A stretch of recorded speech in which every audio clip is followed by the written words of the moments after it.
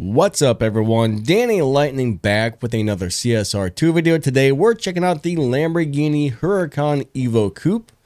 We're going to do a max shift and tune, a stage 5 shift and tune. We're going to do a review on the car, and we're going to tell you if we can find a live racing setup. Alright, so if we find the live racing setup, we'll put that at the very end.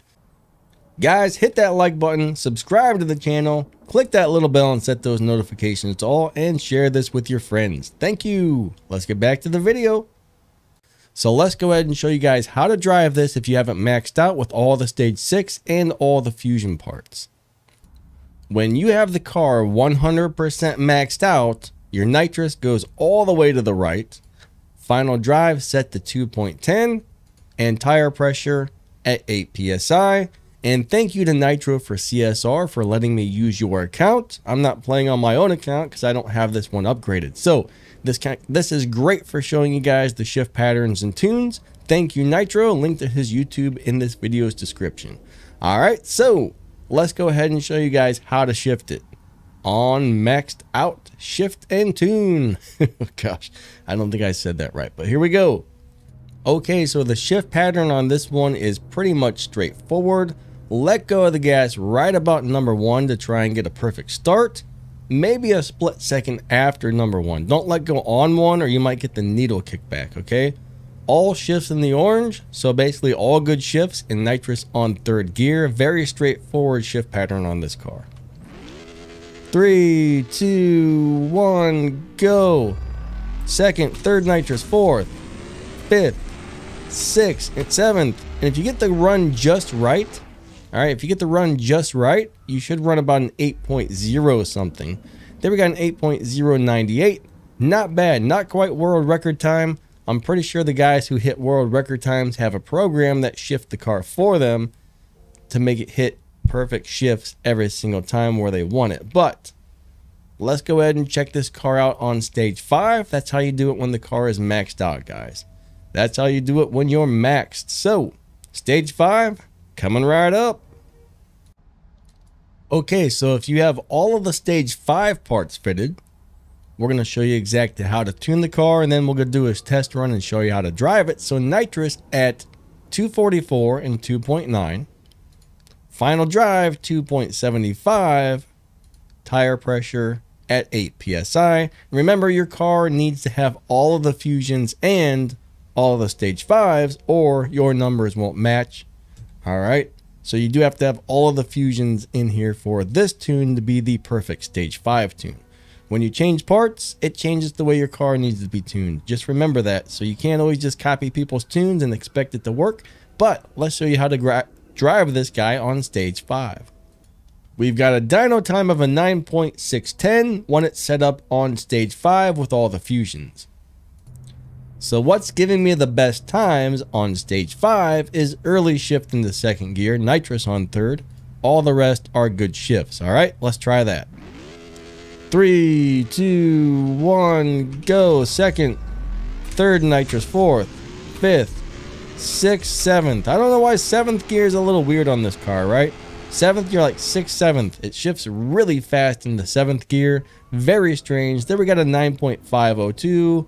with the dyno of a 9.610, so that beat dyno by about 1/10 of a second. Okay, let's go ahead and do a little review on it, and then we'll let you know if there's a live racing tune and all that good stuff. Okay, let's do a little review on this car. First off, it does about 365 miles per hour when you max it out, so the top speed's pretty decent. 0 to 60 in 0.9, 0 to 100 in 1.6, and this should be able to be tuned to do that faster. Okay, the top speed, that's not going to get any faster, but you might be able to get a very much faster a much faster 0 to 60 or a 0 100 out of this car by tuning it.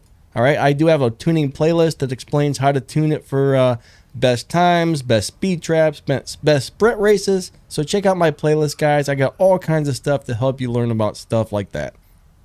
So overall, I'm going to go ahead and say this is a decent car. All right, decent car. It does 8.0 100% maxed out, so no, it's not one of the fastest cars in the game. maxed out, it is going to be able to beat Tempest 1, Tempest 2, and Tempest 3, which is really cool. So that's one good thing about it. Now it does share stage 6 parts with another Lamborghini. So the Huracan Evo Coupe and the Huracan Evo Spider both share parts, okay? But it does not share parts with the regular Huracan, unfortunately. If it did, that would be much easier to max it out and get the stage 6 parts for it, but it does not. So that's a bummer. Okay, so it's the 347th fastest car in the game at the time I recorded this video. All right, should you upgrade this car? If you don't have a really good tier 5 car already or a good live racer, this car may come in handy. Lamborghini parts are easy to get as far as the fusions. It's going to be hard to get stage 6 for this car, just like any other car out there that you cannot buy in the dealership and strip to get more parts. Not easy to get fusions for it, but it will beat all the Tempest races. Good top speed, good acceleration. This car can be tuned to do many different things. So overall, it's a pretty nice car. I would give this maybe a 7.5 out of a 10. The live racing tune I'm going to show you guys in just a minute is going to be definitely worth a lot. If you don't have a good live racing car, this is going to be worth upgrading to the parts that I show you here. If you can set it up just like I show you on this, it's going to do pretty darn good at live racing. So yeah, it's a pretty nice car. All right.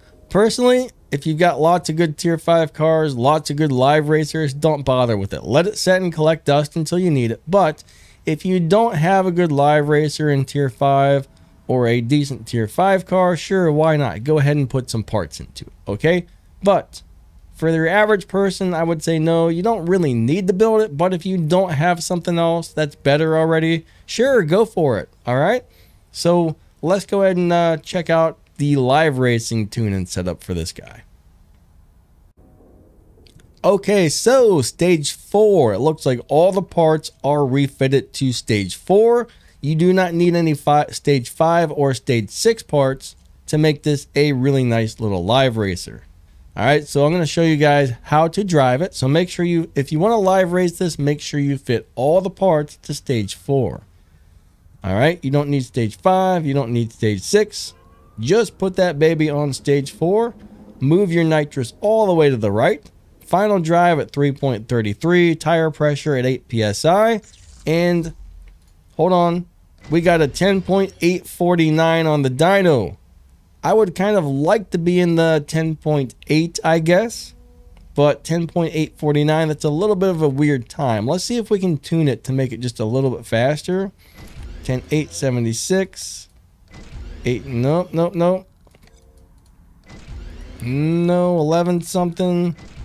So we're going to go ahead and tune it to 11.0. That's just going to make it a little bit easier for us on live racing.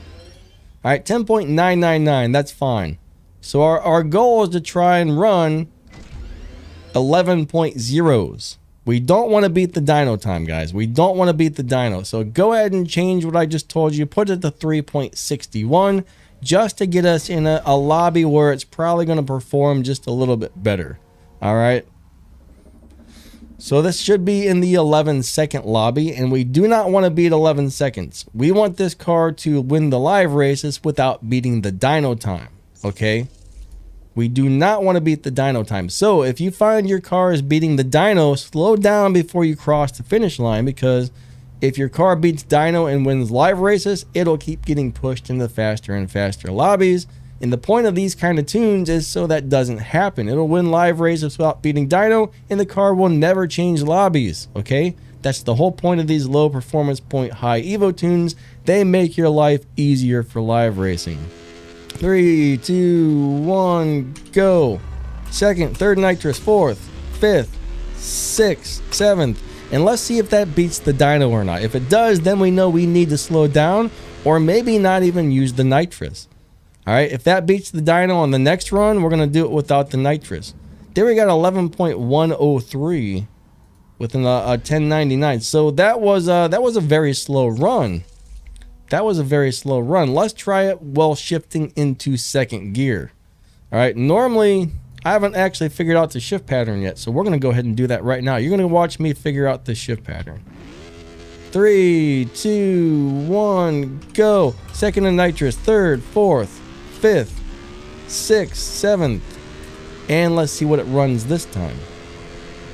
All right, we want an 11.000. That's what we want to run. That's what we're shooting for. There's 11.071. Not bad. That's not a bad time. But this time we're going to try something different. We're going to early shift in the second and then hit nitrous on third. That time we hit nitrous on second.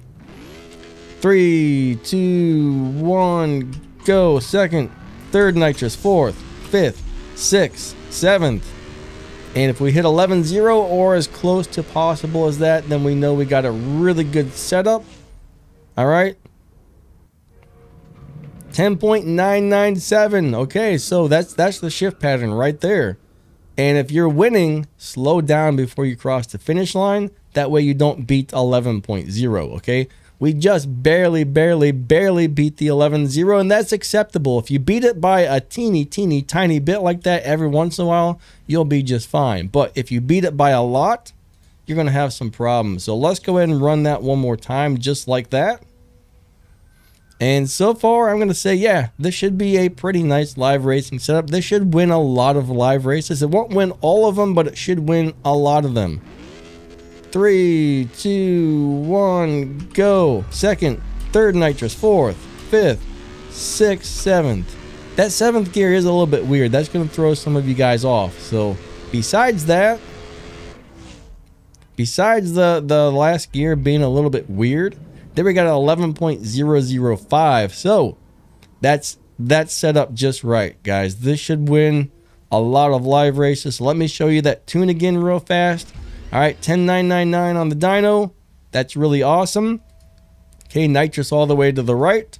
3.61 on the transmission and tires at 8 psi. So that's how I would set the car up. I think that pretty much wraps this one up, guys. Don't forget to hit that like button and subscribe, and we will catch you next time, all right? You guys are amazing. Lightning out. Have a great day. See ya.